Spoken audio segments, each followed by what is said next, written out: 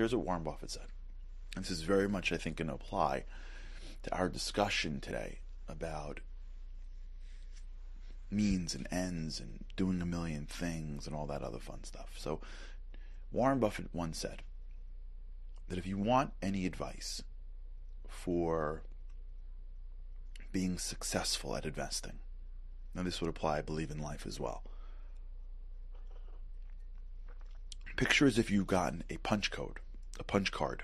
Remember punch cards, for those of you who know what I'm talking about? Back in the old days, like 5 years ago, when you went on a subway, on a Long Island Railroad, you had a punch card. No one has punch cards anymore, I don't think. Well, I had one, I get 5 years ago. It's a card, and you give it to the guy, and he takes out his hole puncher, and he punches a hole. You go to the ice cream store, and they give you a punch card. And then after, you buy, 30, you get one for free. Punch cards. Imagine as if you're given a punch card in life, he says. And in that punch card, you have 20 holes you get to punch. 20. For your life. And each one is an investment.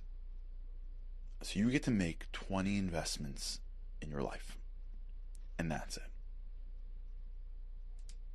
Use that to guide your decisions as to what to invest your money in.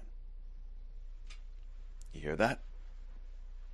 Now think about that for a second, and you'll let the brilliance sort of simmer down, seep in to your mind. It is exactly the opposite of everything that we have been shown by the world. The world tells you everything always yesterday. Everything always yesterday. Everything, period, always, period, yesterday, period. Do everything, when, always, by when? By yesterday. We live in a world of overwhelming doing everything.